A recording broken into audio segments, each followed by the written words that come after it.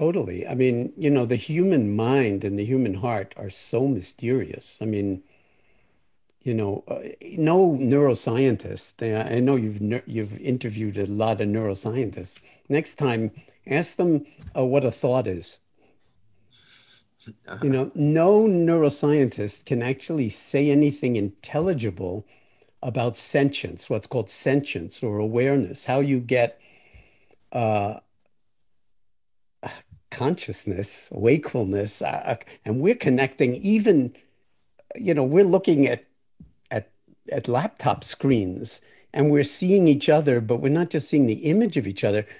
There's a certain way in which in conversation we're resonating on some level that the technology is allowing, but it's not based on the technology. There's something incredibly mysteriously human about it. Yeah. It's like unbelievable. Well, nobody understands how the 3 pounds of meat in the head, as they say, or 86 billion neurons and 86 billion glial cells and thousands of trillions of synaptic connections that are changing all the time give rise to a sense of Anderson being on my screen and me being on Anderson's screen. And we're able to talk, not thinking that you're on the screen, but actually I'm feeling you right there sitting in your space.